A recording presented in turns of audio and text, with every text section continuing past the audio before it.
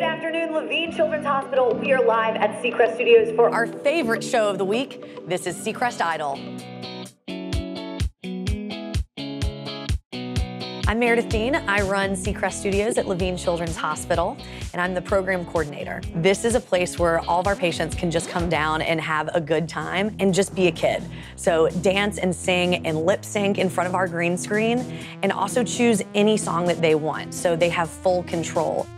We have athletes, actors, musicians, anyone that you can ever imagine that has a big heart that wants to come meet these kids.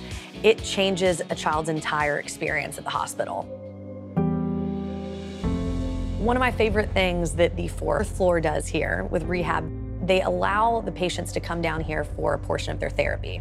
So during Seacrest Idol, maybe they stand a little bit longer than normal outside of their wheelchair. Maybe they have extra arm movements. And once we become a part of their therapy, it's just fun for them. So instead of them thinking about why they're here, they're just having a good time, but we're still incorporating that therapy in there for them.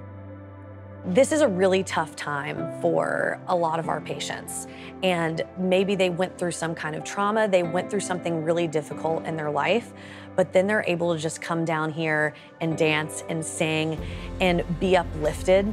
They totally forget why they're here at the hospital, and they're totally distracted, and this is their safe haven.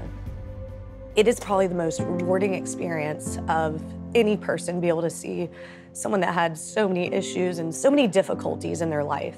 And they're just children. They don't deserve any of this. It's really hard to see them go through all of those trials. But then when they come in here and they're just able to have fun and we get to see them leave happy and healthy, that's an amazing feeling.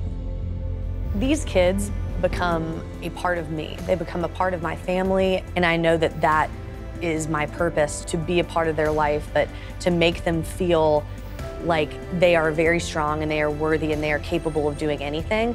And they come out of here with that newfound confidence. And I'm just so proud of them. And I'm so honored to be a part of that journey.